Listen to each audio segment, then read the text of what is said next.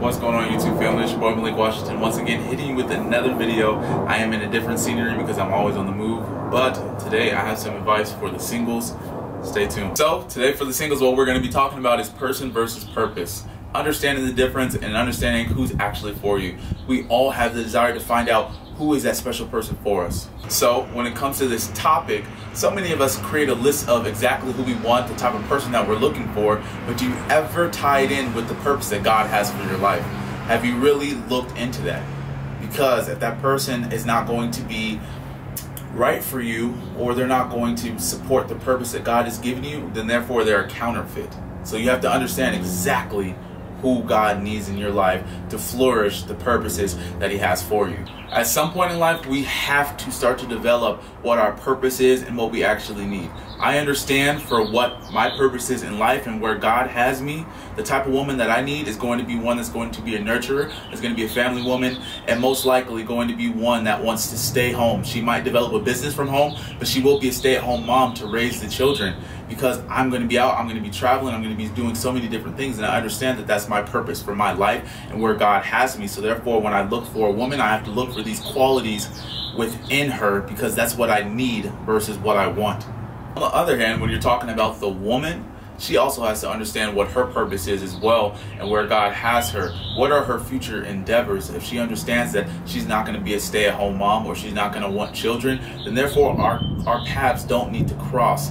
And we need to figure that out. If we go on a date and we both understand that, hey, she wants to be a doctor and I'm going to be traveling around, that's probably not going to be the best relationship for us. Yes, some people make it work, but our purpose is going to be linked together. Do they really match up?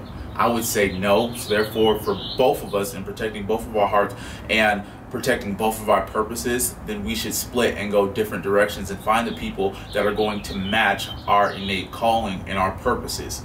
I think so often we get so caught up in everything else that comes about with relationships. This is what I want. This is what I need. Does she cook? Does she clean? Does she have a nice smile? Is she blonde? Is she brunette? Does she have dark hair? Is she African American? Is she Spanish? Is she white? Is she Asian? We focus on so many different aspects, but we never come back to our innate purpose and understanding what is our calling in life and what has God called us to do in this very time. And does that person have what it takes to support our calling? And does that person have, or do they line up with the calling for our life? And just for future reference, it takes a little bit, there's a two-step process when it comes to women when they're saying yes or no to a man, if that's the right man for them.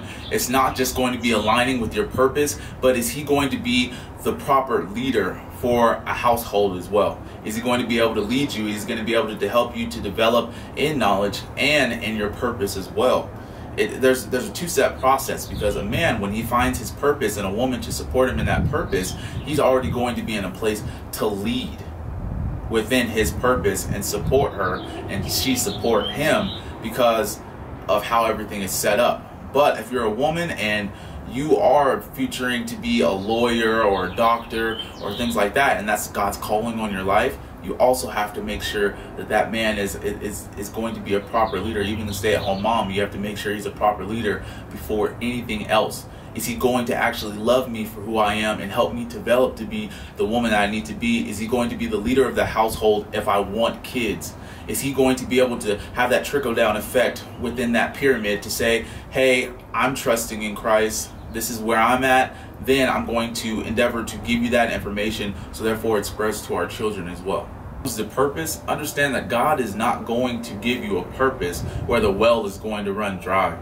So when you're looking for that spouse or you're looking for that significant other, understand that if their purpose is not one that's going to lead to flourishing, or it's not going to support the family that you're looking for, then therefore that person's purpose doesn't fit with the person as well. So you have to look at the provision as well. So when a woman comes to me, or my girlfriend right now, she were to come to me and say, hey, I want to be a stay-at-home mom, which she does because that fits my purpose. That's why we're together.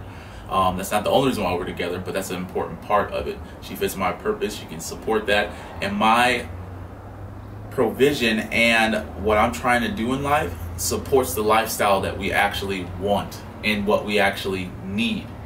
If you meet a person that has a purpose that's actually not going to support the lifestyle that's needed for what you would say the purpose that God has given you, then therefore they might not be the person for you.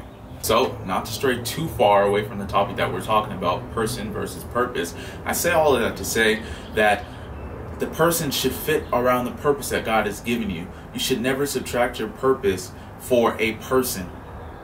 Be very mindful, because you will always regret it.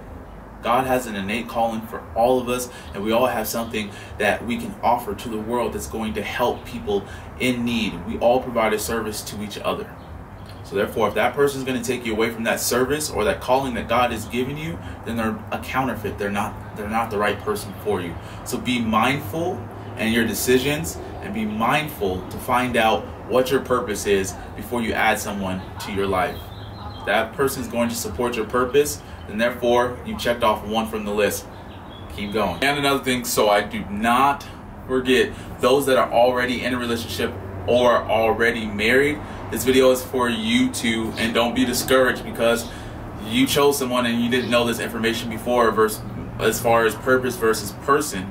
But that person that you're with, it might take some work, but they can be the person that's going to support your purpose. But you guys have to link together, and you guys are really going to have to work on the mindset that it takes in order to go forward in your endeavors and link those together. But ultimately, it's going to be based off of love. Do you truly love that person enough to support what they have going on, and figuring out how that fits within you guys' schedule, fits within the family dynamics, and really work to figure out how that's going to be best suited for you guys. Normally it comes down to mindset, whether that person's negative and they're not supporting you, or they don't believe that you can do something, that you have this extraordinary idea. It's going to take time, and it's going to take some optimism, but therefore it can still take place. It can still happen. So be encouraged with that, and continue to grow in your relationships with God and grow in life in general, because people are needed. People are going to need us as servants to help them develop in different ways. So never, never, never, never discourage your purpose or person. And just a side note, so I can cover all bases, this does not mean that that person is not going to come in your life before you find your purpose. Yes, there's instances where people find their purpose after they've added the person. But obviously God's going to take care of you in that realm. So just be seeking Christ no matter what. Be careful with what you're doing. Figure out what your likes, your dislikes, because God can send you the opposite of you, which is going to help you support your purpose, and it's going to bring you full circle. Basically, their strengths are going to be your weaknesses, and their weaknesses might be your strengths, which is what we actually want. So therefore, when you're looking for that person to fit your purpose, the person that's mostly like you and that likes the same things might not be the best person to help you fulfill that purpose. So there's that direction as well. Keep that in mind. Check all my other social media in the linked in the description box below. I thank you guys for viewing this video, and there's more to come. You guys have a blessed one. Later.